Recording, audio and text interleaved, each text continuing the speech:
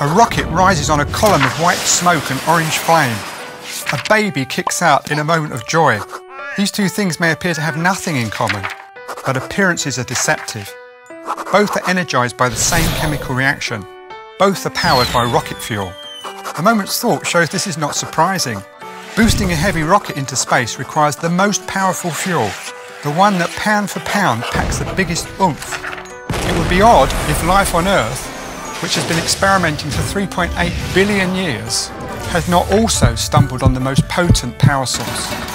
In a rocket, liquid hydrogen combines with liquid oxygen to make water, liberating a large amount of energy which creates an explosive force.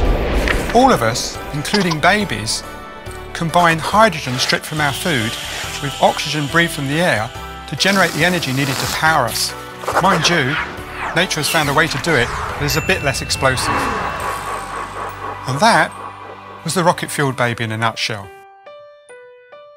Find out more in my new book, What a Wonderful World, which is about everything, from finance to thermodynamics, sex to special relativity, human evolution to holography.